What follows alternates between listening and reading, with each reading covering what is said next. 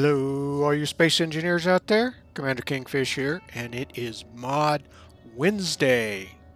Well, today's mod is really kind of an interesting mod. I think it can really add something to your builds. It's called Half Block Light Panel, and it's by Jethor, and it does require 2 DLCs. It requires the Sparks of the Future and the Warfare 2 DLC. But it's a pretty basic block. It's a half block, obviously, with a light panel in it. So when you're building with half blocks, sometimes you have a problem in how you want to light it, or you want to attach lights to them and you can't because they're a half block. Well, this solves that problem. You can see it's fairly inexpensive. It takes 16 interior plates and 15 construction components, so that's not bad at all. And it is fully adjustable, just like any light. So if we come over here and you go into your half block panel, you can see it's basically got all of the light setting.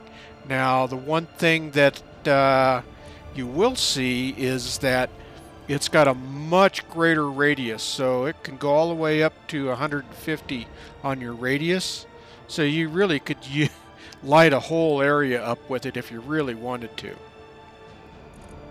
But again, it does have all of the abilities. Now I got the lighting profiles mod in, so I've changed it over to yellow light, which is what I kind of prefer.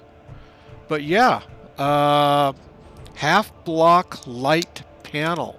I think you can use it and really have some interesting builds with it, or at least really help your build. It might solve some of those problems where you've got a small room and you want to put lighting in it, but by the time you put your blocks in and stuff, you just don't have any place for it. So this could be a very good alternative for it. All right. Well, again, half block light panel. It's by Jethor, and check it out. I think you'll like it. I got the link down below to his workshop. All right, well, if you like this video, please hit that thumbs up. It really helps the video out a lot. And please subscribe. That really helps the channel. All right, all you space engineers out there, keep building away, keep your heads low, and don't get shot. And with that, Commander Kingfish is out of here, and I will see you all in the next video.